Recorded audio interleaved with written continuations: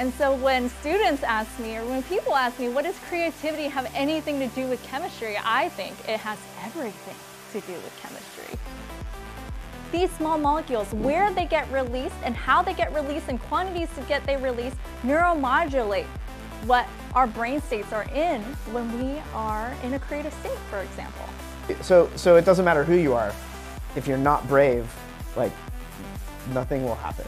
You have to take chances and overcome those inhibitions of like sharing yourself, expressing yourself, to connect with people. Sessions oftentimes feel like speed dating. Like, you sit down with somebody, it's like, hey, how are you? And it's small talk. But every once in a while, it clicks. Within like 5 minutes, you meet someone, you're like, I think we're the same. I think we're aligned. I think our tastes are the same. I think we're not going to get into many arguments about which direction the melody should go.